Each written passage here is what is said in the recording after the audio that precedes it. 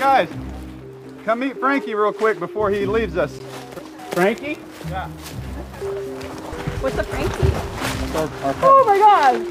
Oh, that's food. But we don't have a fire. Not the first one. That's Frankie. We can't eat chicken. Frankie. No, we can eat the next one, but not Frankie.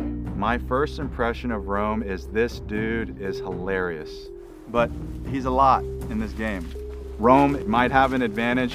In fact, he's got the damn thing. I'm convinced of it. There's so much evidence that I see that Rome has something. But I'm a sales rep. I know that you build bonds through being open with each other, being vulnerable with each other. And so I wanted to try to warn Rome because I wanted to see how he would react. It's time to play the game. You say what? Don't be bombs so long. Huh? Don't be bombs so long. When you're doing stuff. Oh, me? Yeah. Oh, damn. People talking about it? No, I'm just saying.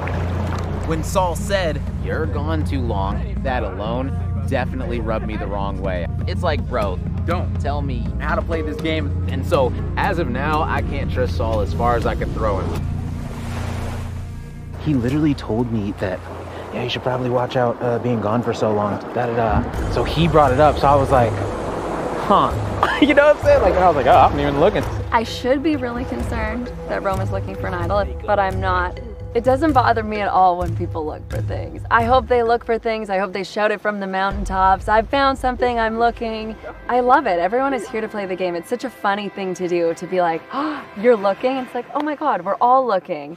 You don't have to launch out. If I hear anything, I'll shut it down. I appreciate it. Rome trusts me. He's a great distraction. And I do believe Rome would tell me if he found something. Like, they can go through my bag. They can go through everything, bro. Like I said, if I found something, like, I'd damn sure share it with you. Like, it wouldn't even be a question. Yes, I found the beware advantage, but guess what? I'm not gonna be telling anyone right now. Honestly, I'm out here on Survivor. This feels like master manipulation that I'm pulling over these players, and you know what? I came out here to lie to people, to get as many advantages as possible, and try to get to the final 3 and be able to tell an incredible story. And right now, that story is really, really shaping up nicely.